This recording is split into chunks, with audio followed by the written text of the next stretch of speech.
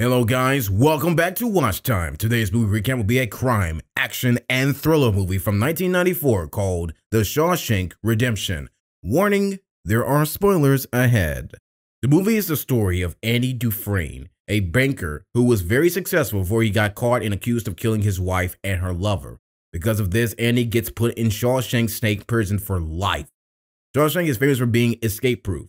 A lot of the prisoners have been there so long that they've spent more time inside than outside in the real world. They don't know how much has changed outside while they've been locked up.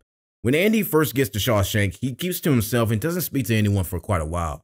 Eventually, he meets Red, a prisoner who sneaks forbidden items into the prison. Red has also been in jail for a long time, 20 years, and he's in for life too.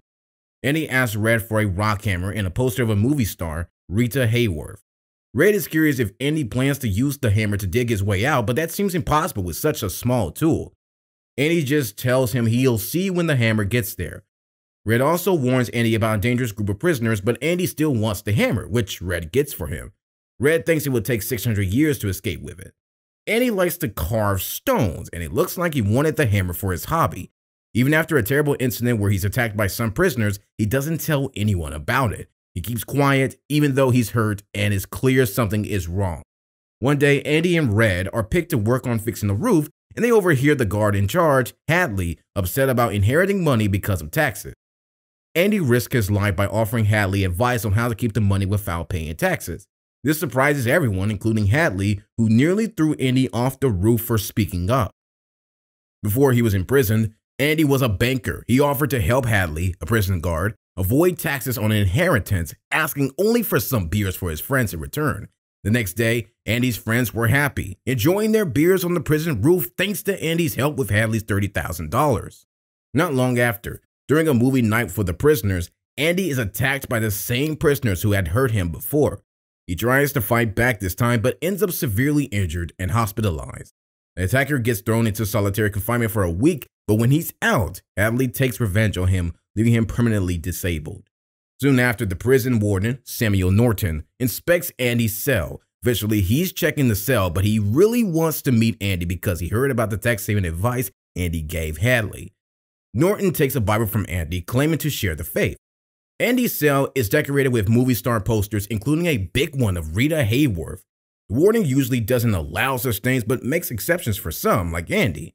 Impressed, Norton offers Andy a job as an assistant librarian.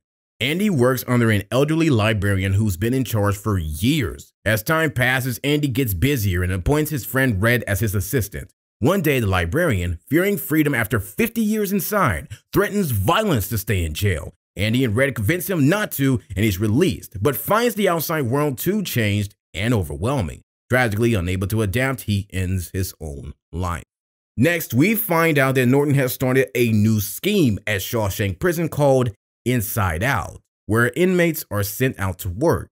This program is supposed to teach them the value of hard work and earning money. However, Norton is actually using it to take advantage of cheap prison labor, undercutting the cost of hiring skilled workers and getting kickbacks for it. Norton makes a lot of illegal money from this and gets Andy to help him hide it. They invented a fake person named Randall Stevens, made fake papers for him, and put all the money into his account. This way, if the police ever start investigating, they'll be chasing a ghost who doesn't exist. Then a new inmate, Tommy, arrives. He's been in and out of various jails and wants to finish high school so he can have a better life outside. Andy helps Tommy study and pass his GED test. One day, Tommy is shocked to learn why Andy is in jail, given how smart and nice he is. He then shares the story of Andy and Red about a former cellmate who confessed to a crime that sounds exactly like the one Andy was convicted for, implying Andy is innocent. Andy gets excited and tells Norton about Tommy's story, hoping it could prove his innocence. But Norton doesn't want to listen because he's using Andy for money laundering. Norton sees Andy's knowledge of his schemes as a threat and locks him up in solitary confinement for a month. He then tricks Tommy into coming outside at night, pretending to discuss Andy's case, but has him killed to ensure Andy's silence and continued cooperation. Norton tells Andy that Tommy was killed trying to escape, but Andy knows it's a lie. He refuses to help Norton anymore, but Norton threatens to make his life even more miserable if he doesn't comply, leaving Andy with no choice but to keep working for him. After being locked up for 2 whole months, Andy gets out and wonders to Red if he'll ever leave Shawshank. Red thinks maybe when he's very old and not thinking clearly, he might get out. But Andy dreams of going to Zihuatanejo, a beautiful place by the sea in Mexico, where he imagines opening a restaurant, fixing up a boat, and fishing with friends. Red is worried about Andy's hopes, saying it can drive a man mad, and reminds Andy that Mexico is a long way off. Andy admits he's stuck between continuing to live in misery or dying. He then asks Red to promise to find a specific spot in Buxton near a big tree and a rock wall where something is hidden under a black stone. Later, after doing a job for Norton, Andy leaves his paperwork in a safe and Norton asks him to get his clothes ready, shining his shoes to a mirror finish. That night, Red is anxious, fearing Andy might harm himself.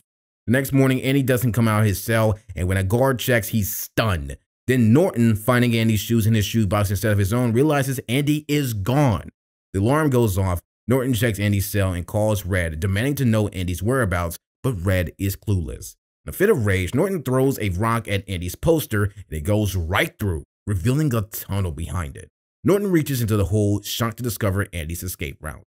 Everyone was shocked to see the tunnel Andy had made because the wall was very thick.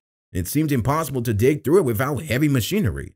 Yet, Andy had managed to escape. The guards found Andy's old clothes, soap, a comb, and the rock hammer Red had given him 20 years earlier. Andy had used his hammer to slowly dig the tunnel over 2 decades, discreetly getting rid of the dug-out dirt by scattering around the prison yard. On the last night working for Norton, Andy took all the records of Norton's illegal money and left them in Norton's safe, along with the Bible Norton had once inspected, not knowing Andy's plan. Andy dressed in the clothes and shoes Norton had asked him to shine, and once the prison lights were off, he crawled through the tunnel and the prison sewage pipe to freedom. The next day, Andy, posing as Randall Stevens, Norton's fictitious business partner for whom Andy had created all necessary documents while in prison, went to the bank and withdrew all of Norton's hidden money, totaling $2.95 million. This made Andy a free man and wealthy man. He then sent the evidence of Norton's corruption to the press, leading to Norton's criminal activities being exposed in the newspapers. When Norton opened his safe, he found only the Bible, with a note from Andy implying that true salvation was in the Bible, along with a cutout shape of the hammer used for the escape. Facing arrest for his crimes and exposed by the evidence Andy left behind, Norton took his own life.